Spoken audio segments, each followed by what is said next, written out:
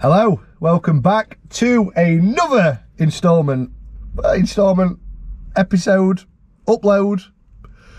I'm picking. That's all you need to know. I'm out here. I haven't been for a while. I'm a bit rusty. I've been going through my death pile and just haven't been out that much since that last Sunday. I probably haven't done any picking. So I was desperate to get out this morning. It's Saturday morning. I've come down to Chesterfield. You know I like Chesterfield. I've got an hour, exactly an hour before I have to leave to get home. Need to be home for 11. It's 9:30, so I've got half an hour to get back. So I've got an hour picking. So I'm not going to waste much time on this intro. I'm going to get in there. I'm at the Salvation Army, and then I'm going to that other one that I can never remember. And then supposedly there's a new one around the corner as well, so we'll see how that one goes as well. But yeah, let's get in there and let's get picking. Let's get picking. That's a new one, new intro. Not forgetting a basket again. First thing you pick up, because I always end up having to go back for one. Thought my luck were in. Looked a bit of a Le Creuset pan, style pan, but it wasn't in the end. I'm keeping my eye out for hand-blown glass. And this one looked very interesting. Definitely looked like it had been... most glass is handmade anyway, isn't it? But this one looked a bit funky. It was a bit pricey at a tenner, but I'm trying to get more into this market. Trying to expand my knowledge. I didn't do any research on it, which probably was a mistake. But it's not a bad piece of glass, to be honest. So I'm quite happy with the way I picked it up, and it should do a good return on that one. There isn't many available, so it shouldn't be too bad on that. I'm probably going to be looking. I'll probably pitch it around about probably £35 to £40 plus shipping. So not too bad at all, but it's just one of those things that I'm just trying to get into. Just really looking out for and expanding my knowledge. It's a part of the market that I know hardly anything about, but you've got to pick these things up to learn at the end of the day. I'm kind of half-heartedly now looking around the Christmas stuff, purely because it's massively out of season now. Although we're in the season, but I can't guarantee that people are going to get it for Christmas, so it's just not worth me picking that much Christmas decorations up unless like it's a really, really good find. I'm going to be leaving it. Like this one, picked it up. I can't remember the artist name, but it comes with a certificate, and it's the nativity scene. Checked it all out, and I think they wanted £10. I think it says on there, and it resells for about between £9 and £12. So it just was not worth me picking it up, and the only one available was in America.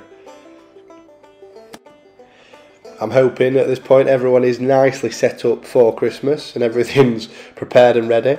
Me and Amy are still slowly getting through the Christmas pile. Well, I say me and Amy is. I don't do Christmas organising at all. I prefer to leave it to Amy. I mean, we don't even buy each other presents, so that's how bad we've got. But in terms of wrapping and everything, we're so far behind. I think we'll probably be doing it after I've edited this video. So yeah, it's just snuck up on us. We've been full of illness, and it's just not been very fun, and just not been very organised getting everything ready. Quick check over the electronics. I never normally find, apart from the IKEA lamps, I don't think I've ever picked up electronics from here. Now these are a good one to look out for. These genuine Panasonic dust bags. These hoovers, I don't think are made anymore. This one had 2 in it, which had been open, but one set had all 5 in. It had been open, but all 5 were new in there. It was £1. And at £1, I'm willing to pick it up. If I can sell it for, I think I've got it up for £7. I know not massive money, but because it's such an easy shipper, just looking at that, it's lightweight, it'd be under 1 kilogram. I'll be able to ship it through Everett in a poly bag. It looks like it could be postable as well. These are the sort of things that you've got to be looking out for.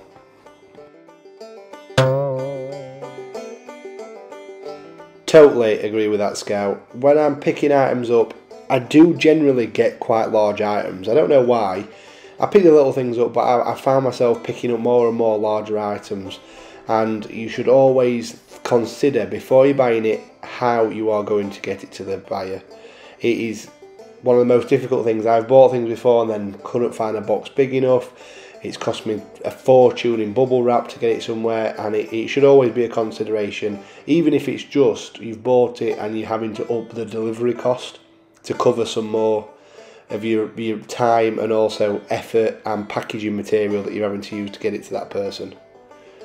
While we're here, these are some Diamante, something like that, plates, floral plates. Check them out. They wanted £30 a plate, which is crazy because I think they only sell for around about 20 to 25 on eBay, so it just was not worth picking up. The ice skates, on the other hand, these look pretty much brand new, still in the original box, for a £5 with the guards on the bottom. Without the guards, I think the guards don't make massive difference, but this resell for around 25 to 30. An extra bonus, I've picked the second pair up. Just realised how hard I'm tapping this pause button every time I've finished talking. Sorry about that. Amy might edit that out, but I've just realised I've just been listening to it back and like tapping. These shirts would have been a good pickup, £2 each, but already personalised on the back, so just not worth me picking up kids football shirts. I've already got them on. Now into the holy grail for me. This place is fantastic for the sort of stuff that I want. I'm looking for the suitcases, I'm looking for golf clubs, I'm looking for golf bags. You know I specialise in them. I'm also willing to look around. So this TaylorMade, it's an ankle brace protection boot. Still do quite well, so brand new, 25 quid, used around about 20 quid, so picking that up for £2, not too bad at all. Now here we go. The Carlton hard shell suitcase. I don't know why I leave it. Why do I look at it and then come back? Well, I hope I come back. Oh, I'll keep you in suspense now. Do I come back? Looking at an unbranded blue one instead. Oh, I'm walking away. Oh, this isn't very good, is it? So now, I didn't know if I should have picked them up actually, looking at them. Like vintage boots. Oh, I'm coming back. We're back. Am I back?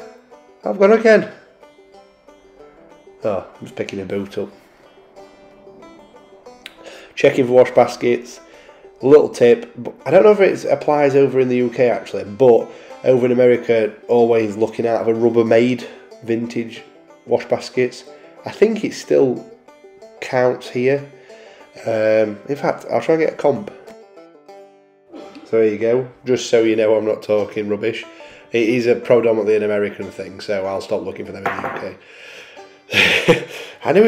I just knew it was a thing. So this Carlton, really good, unlocked, ready to go, hard shell suitcase. At £3 I think it was, I'll easily do 25 to 30 quid, maybe more. Then I find the Samsonite suit bag. At this point, it's honestly as if no one's even looked through this luggage. Like a Carlton there, obviously picking up Antler and Samsonite hard shells are a lot better, but Carltons are still a good sellers, 25 to 30 quid. Then you hit a Samsonite suit bag. Inside is immaculate. So easily, I think it's a bit bigger than the comps that are on here, so should easily do like 35 to 40 pound. I then pick up this again, another glass piece. Can't find any comps on there for it, but it's a fruit bowl, quite a large one, for £1. I'm willing to pick that up. And my favourite thing to do is, I'm struggling now. I'm like, listen, can I start piling it all up over here? I'm thinking I'm at a car boot. I'm thinking bundle deals. We know it doesn't happen like that, but it's I just like to do it. It makes me feel good. So I'm going back to the suitcases, having a little look, because I've spotted, and I hope I go to it in a minute. I don't know why I'm checking these ones out. Oh, proper going for it. Another Carlton. But unfortunately, this one doesn't open. Other one opened, this one is locked. So one, it might be quite interesting because there might have some stuff in it, and two, I'm going to show, what I'm going to do is I'm going to do a YouTube short, maybe after this video, on how to unlock a locked combination.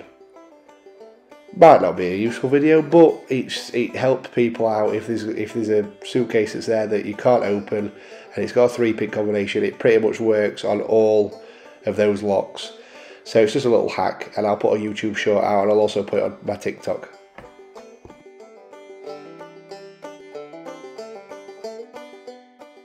This looked like a really good condition bag. It was unbranded, but it was just in really nice condition. That's why we're taking a little bit longer to check it out.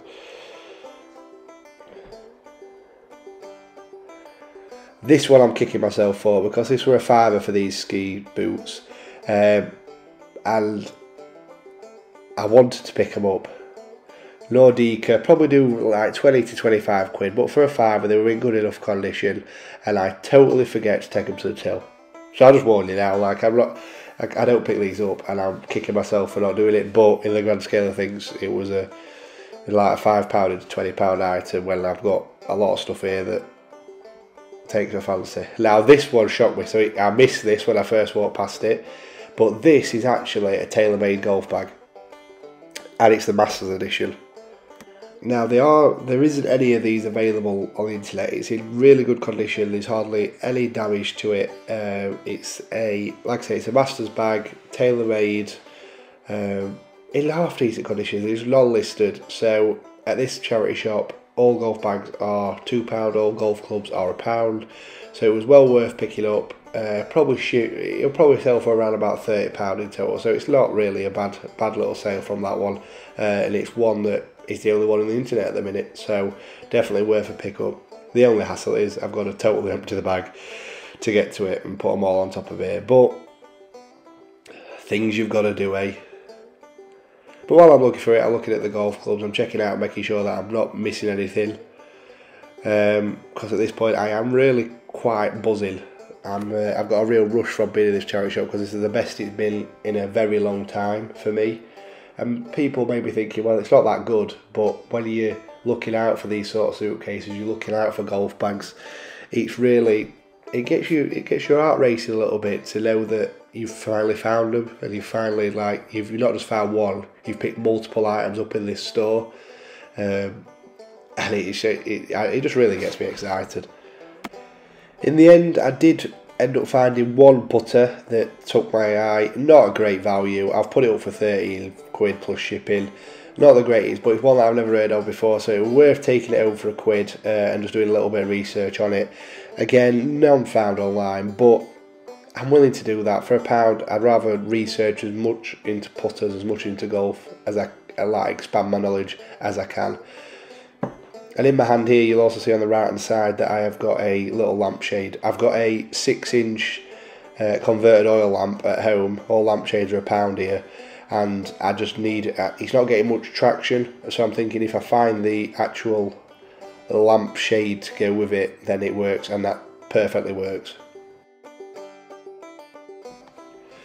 I'm checking out these laptop bags. I don't normally buy laptop bags for here. Now that one felt good, but it wasn't. But now this one, never heard of. It's called Jean Ferrari. Now they do specialise in larger bags, and actually at the end of this video I will say I've made a slight mistake in when I'm talking about it at the end, but we'll come on to that in a bit. Fantastic quality. The clasp a bit dodgy, but it's really nice quality. So a Jean Ferrari duffel bag, larger bag, will genuinely go for around about £90 to £100. The laptop bags with that nicer leather, I'd be looking at around, I'm looking at around about £35 for that. So it was, you'll see in the end video, I quickly checked the comps on it and I got excited when I saw over £100, but I didn't look properly at the item. So yeah, my bad.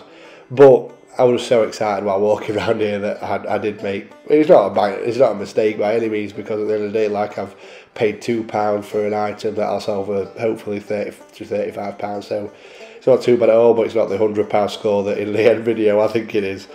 So yeah, keep your eyes out for that one, because I make a slight fool of myself, but not too bad at all.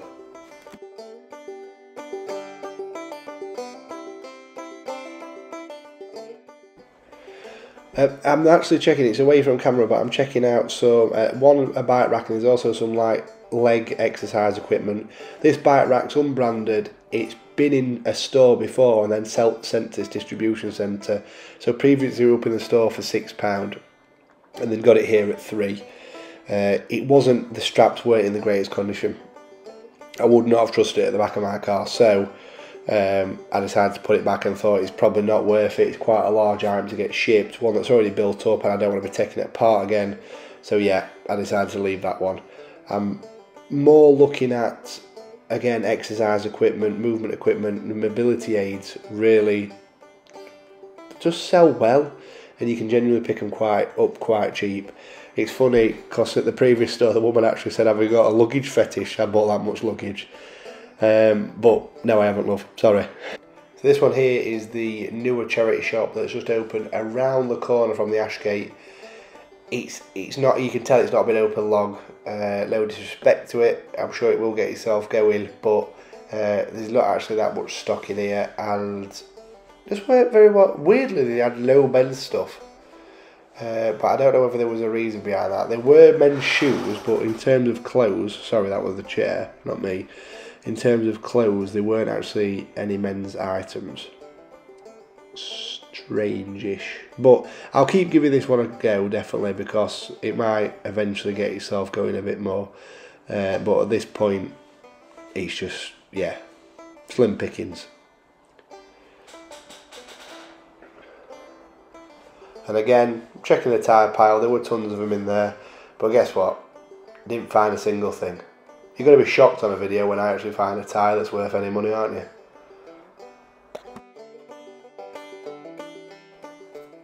And that's what I decide. That's me for this morning's picking. I'm already late as it is. And that's me for the end of my voiceover section.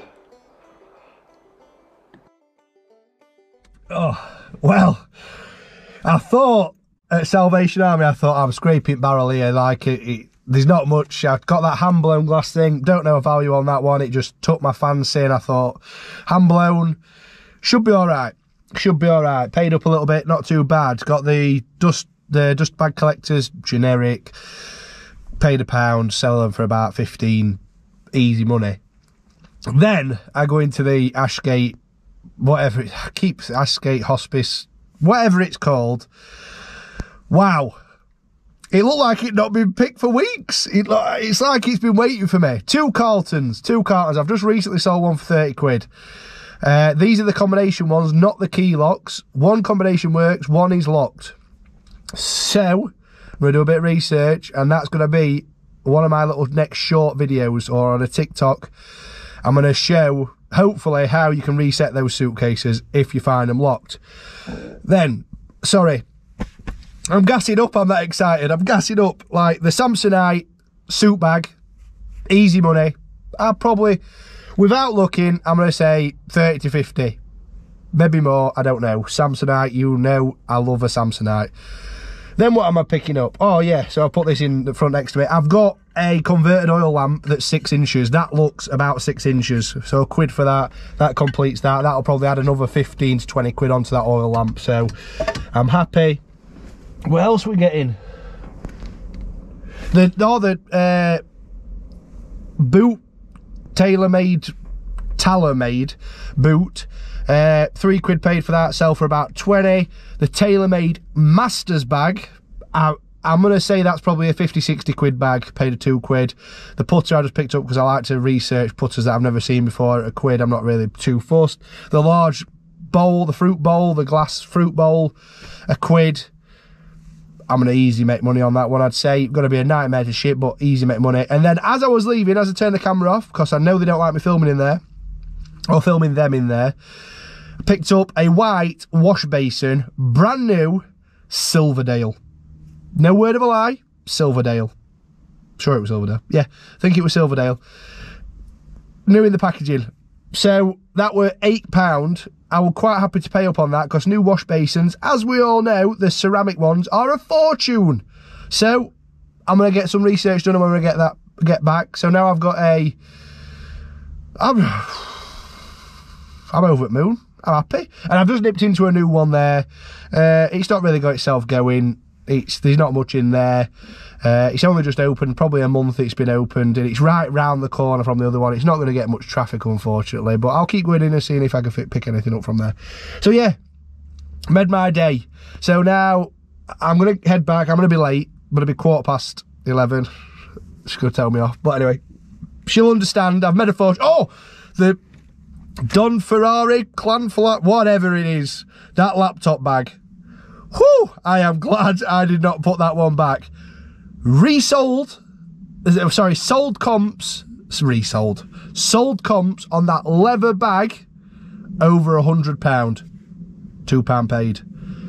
Woo! Oh, we're happy. So I'm gonna get back, I'm gonna watch the kids, and then we're off to watch Lion King tonight. In Big Manchester, so I will get myself ready for that. That's why I had a very tight schedule this morning, but I'm happy. I don't know, I've spent, how much did I spend? 20 odd, 50 quid I'm going to say I've spent. I'm going to say, without, because obviously this is without me watching the video, profit wise I'm thinking probably 350, something along them lines, hopefully. Anyway, we'll see. Anyway, I hope you enjoyed this video. If you did, hit the like, hit the subscribe, and over and out from a Selling Dan.